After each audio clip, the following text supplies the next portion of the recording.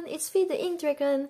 It's been a while. I've been pretty busy with work, and then after that I took a long holiday to the mountains and do some hiking, so I'm very energetic today to bring you a new currently ink for my mid-August 2024. Let's get to it. My first pen and ink combination is Jinhao 80 with a Lamy broad nib.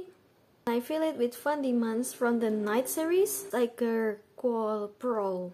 This is both a shining and shimmer ink, and the sheen is very strong. The Jinhao 80 really shows that it really does not have a good cap seal, because if I don't use this ink for a day, then the next day I need to shake the pen a bit in order for the ink to go on. Well, that's expected because this is a very heavy sheen ink after all. Well, in writing, the base color shows more and it's on the browner side. This swatch, it's basically green just because of the sheen. So when looking at these swatches, let's try to focus more on the part where it does not have any sheen on it. And if we do, the base color of Diamond Burnt Sienna looks pretty close. But if we look at the writing at the bottom, I think the chai is pretty close, even though the Tiger Quoll Prowl have a yellower base tone. Next up is my Opus 88 Pumpkin with medium steel nib, Joe number 6. I fill it with Robert Oster from the Drink series, Brandy. I noticed that I have been inking dark colored inks lately, and so having this light colored ink is really nice for change. On my short experience with this pen and ink combination, sometimes it feels a bit dry, but I'm not 100% sure, so don't quote me on that. If I look at the writing sample here and here side by side, the Brandy is quite similar to Kyunghui, and Waringo Kyunghui is already discontinued, so if you're searching for another alternative, then I can safely say that Robert Oster Brandy is kinda similar to it. Okay, the next pen and ink combination is my Primary Manipulation 1 from Studyo Agackakan. I have my most favorite nib in it, my Franklin Christoph medium thick nib. I fill it with Colorverse BlueBlack limited edition. This is from South Korea, Goryeo Celadon. How the bottle looks, I really love the illustration that they put in there. It's very cute.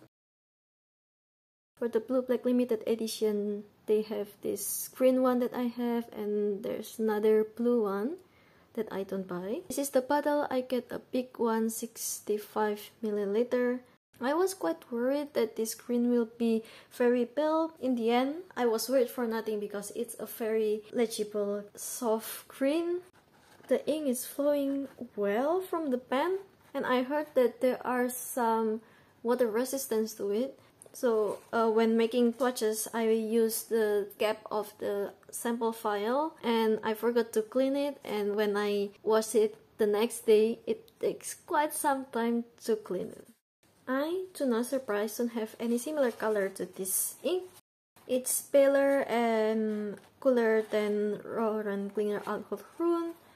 It's greener than Sailor Manyokoke, and definitely greener from Colorverse Rainy Day. The next pen and ink combination is my Pilot Custom Heritage 91. It's a cartridge converter pen, and it has the Pilot size 5 medium 14 karat gold nib. I fill it with Sailor Shikiori Souten. At first, when I was inking this ink, I thought, oh, maybe this is just a regular blue.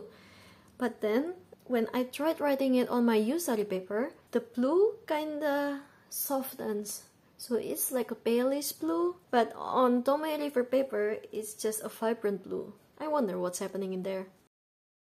As for the color, it's slightly softer than Pilot Iroshizuku Konpeki, and also slightly softer than Colorverse Crystal Planet. And times like this, I feel like even though we have a similar kind of blue in your collection, it's not really exactly the same if you look at the swatches. The last pen and ink combination that I have today is my BENU Talisman in Peacock Ore. It has a medium Smith nib And I fill it with Ferris Wheel Press Limited Edition 2024 Aurorealis. It is a dark purple with a purple and gold shimmer. The base color itself is quite normal, quote unquote, but the shimmer is the one that makes this ink more special. I'm quite surprised that there are some purples in my collection that have almost the same base color as Aurorealis. So when I look at it here with my own eyes, the base color is so close to Soren Klinger Scapiosa and Mont Blanc Lavender Purple, and I have nothing else to say about this ink. And yeah, that's all the pens that I have inked right now. I'm curious if any of this ink is similar to what you have in your collection and what they are, and I hope that you have a very great day. See you on the next one. Bye bye!